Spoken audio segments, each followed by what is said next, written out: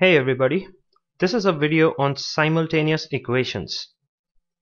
You must have encountered many situations where they give you two equations and they ask you the value of the two variables that are present in those equations. So the only way to do this is to solve these two equations simultaneously. The first step is to name these equations so that it is easy to keep track of what you're doing. So let's name this equation as equation 1 and equation 2. Now the target is to remove one of the variables so that you remain with only single variable in the resultant equation. So if I subtract equation 2 from equation 1, this x gets cancelled out because x minus x is 0. This minus becomes plus, and 8 minus 2. So I can subtract equation 2 from equation 1 to cancel out x and get the value of y. So let's do that here. X minus x gets cancelled out. This is 0. 2y plus y gives you 3y is equal to 8 minus 2 is 6. So y is equal to 2. Now you have got the value of y. To find out the value of x, you have to put this value of y in any one of these equations. So you can put value of y in equation 2. So the equation 2 is x minus y is equal to 2. The value of y is 2. So x minus 2 is equal to 2. Therefore, the value of x is equal to 4. So you have the value of x and the value of y.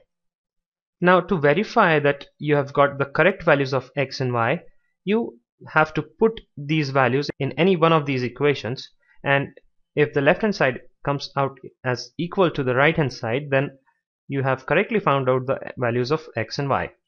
So if you put the value of y as 2 and the value of x as 4 in equation number 2, so 4 minus 2 gets 2. So it found out the correct values of x and y. Let us take another example now.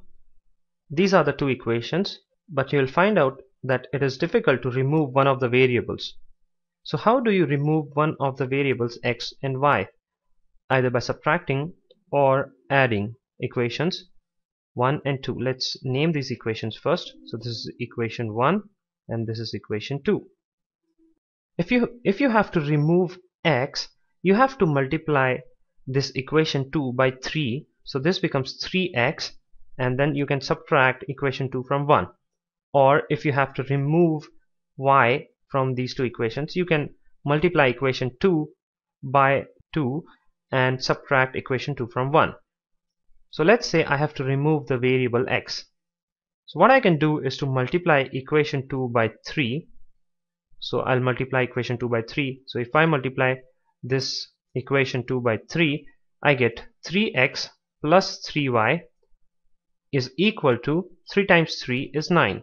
So this becomes 9. Now we have the equation 2 ready. We have to subtract equation 2 from equation 1 so that we cancel out x. So 3x minus 3x, this is 2y minus 3y, 7 minus 9. So 3x minus 3x gets cancelled out. 2y minus 3y gives you minus y, and 7 minus 9 gives you minus 2. So minus minus gets cancelled out, so y is equal to 2. So you have the value of y. Now you can put the value of y in any one of these equations to get the value of x. So the original equation number 2 was x plus y is equal to 3. This was the original equation number 2. Now you can put the value of y in this equation. So x plus y is 2, so 2 is equal to 3. And x is equal to 3 minus 2 is 1. So you have the value of x as 1 and the value of y as 2.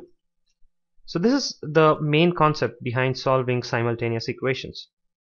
Firstly, you should name the equations or number these equations. Secondly, you have to perform some operations on maybe each of these equations in order to remove one of the variables so that you remain with only one variable in the resultant equation. Now once you get the value of one of the variables, you can get the value of other variables by putting those values into other equations. So that's how you solve simultaneous equations.